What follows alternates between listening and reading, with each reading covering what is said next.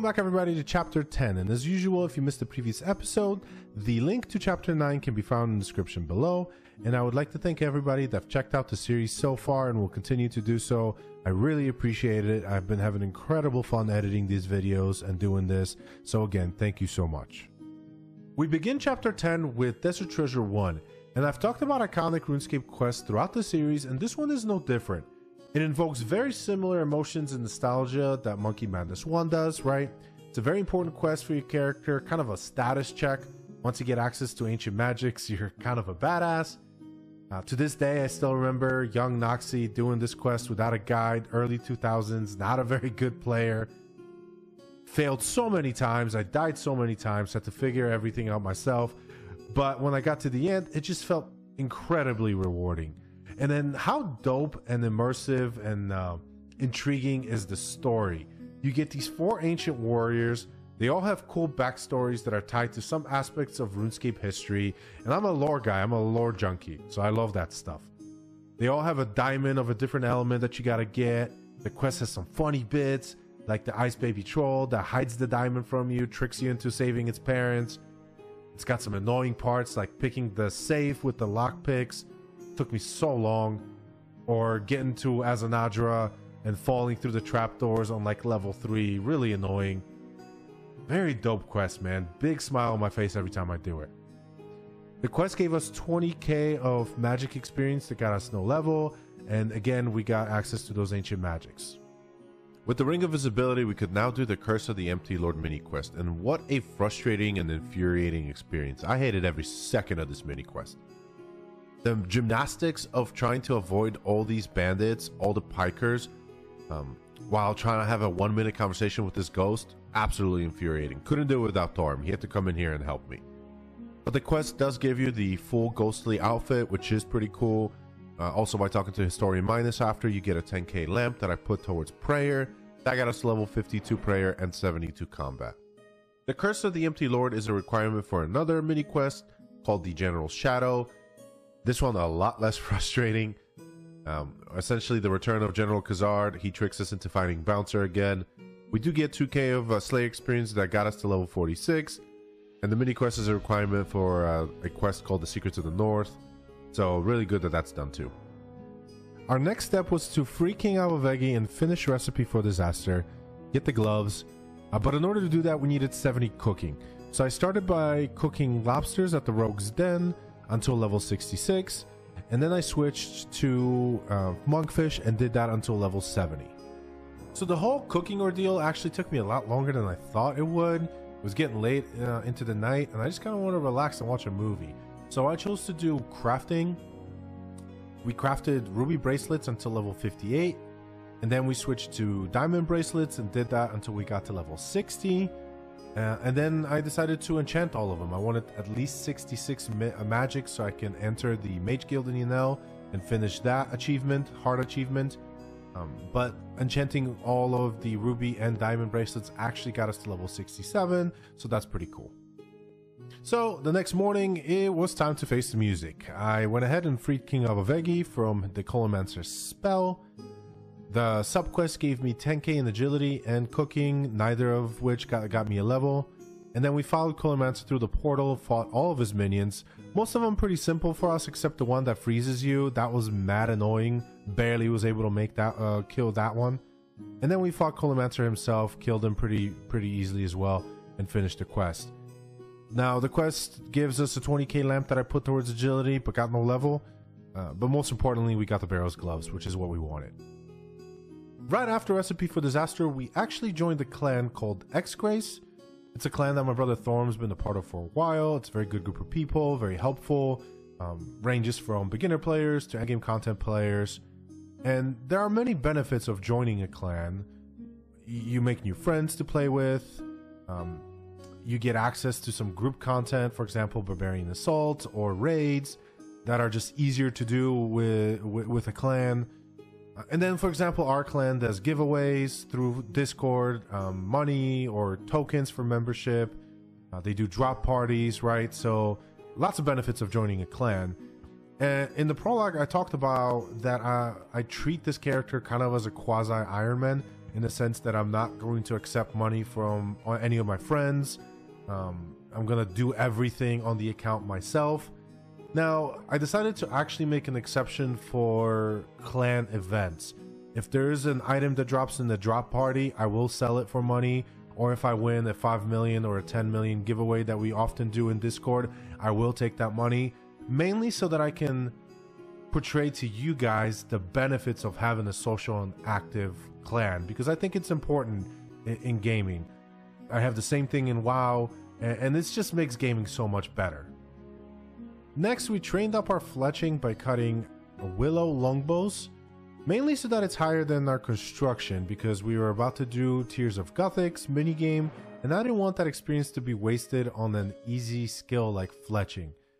We got it to level 50, and then we went ahead and completed all the remaining medium achievements we had in Kandaren. Another reason why I trained fletching, except Barbarian Assault. We joined a clan so that we could do Barbarian Assault, but we'll leave that for a later video.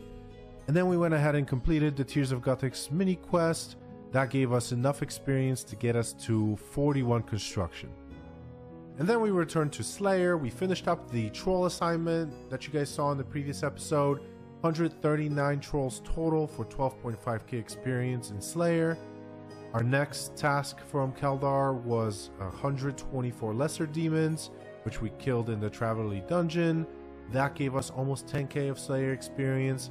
And then our third task from Keldar was Pyre Fiends, 113 of them. That gave us 5k of Slayer experience. All three of those tasks gave us 60 strength and then up to 48 Slayer. So for day 3 of RuneScape in this chapter, we decided to knock out as many achievements as we could. We started with the easy achievements and the medium achievements in the Fremnik region. We completed all of those. Both lamps we put towards runecrafting that got us to level 45. Then we knocked out all the easy achievements in the Karamja jungle and all the medium ones that we could. The only one we couldn't do was to catch a Karambwan, which is 65 fishing. And I think it's a bit ludicrous that you have a medium achievement that requires that high of a fishing level. Let's just be honest. There's a lot of hard achievements that require much less. So kind of weird. And then we knocked out all the leftover medium achievements that we still had to do in the Korand region. That 7.5k lamp we put towards runecrafting and got to level 46. So the next achievements that we completed were all the easy ones in the wilderness, the lamp we put towards runecrafting but got no level, and all the medium ones that we could. There were a couple that we couldn't do because of a missing woodcutting level and the Slayer level, so we'll get to those eventually. But this is a good place for us to do another episode of Real Talk with Noxy, and this one is very polarizing. It is my opinion, so I'm going to state that up front. I started a very heated discussion about this in our clan chat, so be warned. But I absolutely despise and viscerally hate the wilderness. I wish it did not exist in this game. I get annoyed to no end when games force PvE players like myself who are not good enough to do PvP or don't care to. PvP does not interest me one bit. That's not why I play RuneScape. Yet you still force me to go into predominantly PvP areas to get gear or to accomplish tasks that are directly necessary for PvE progression. It just annoys me to no end.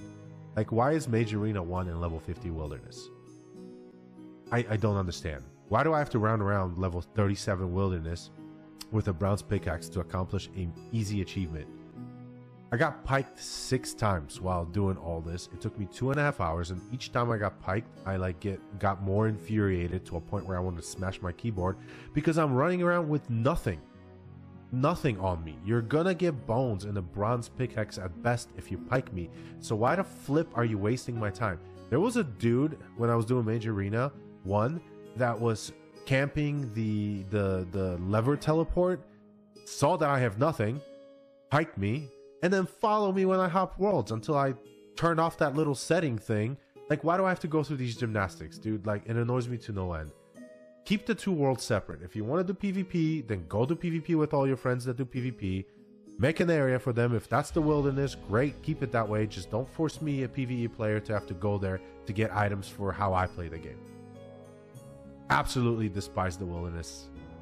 And I know that RuneScape's done things to help us out, like the Ferox Enclave, the teleport system, a level 30 teleport now. Lots of things that they put in the wilderness to help us out, but still, man, like, Speaking of Mage Arena 1, we completed that and then grinded out all the kills on the Gothic spell, the Zamrock spell, and the Saradomin spell, so we can open those up as well as get all the capes. So we now have an entire pretty set of staffs and capes. Mentally exhausted from all the shenanigans in the wilderness, I decided to do a Slayer assignment kind of as a reset. We completed my task of 142 blue dragons that gave us 15k of Slayer experience to level 50. We also got 55 range.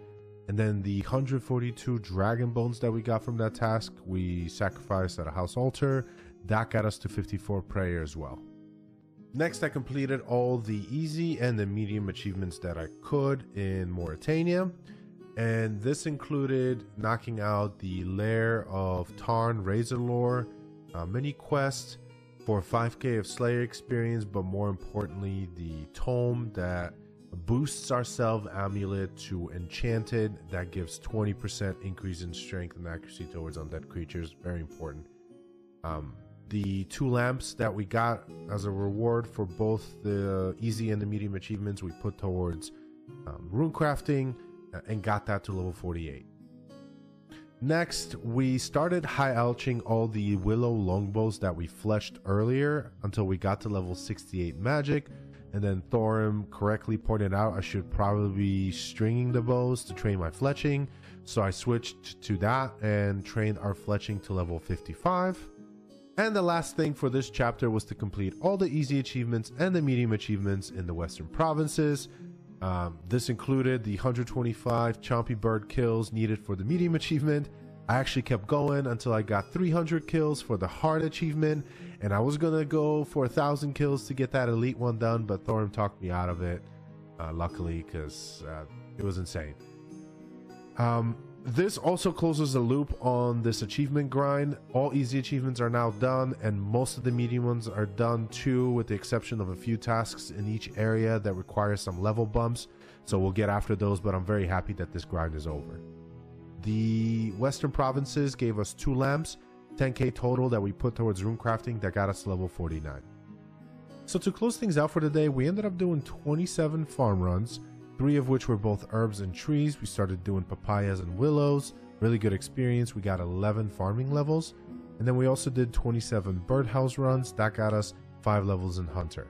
As far as the progress check, I decided to try something different and include both the previous episode and the current episode total so that you guys can visually see the difference. Let me know if that is a good thing and I'll keep doing it.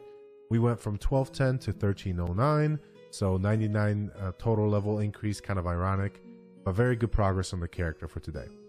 As far as teaser for the next video, I'll leave you guys with this. We are going to get some significant armor upgrades, specifically in the chest slot and in the offhand slot.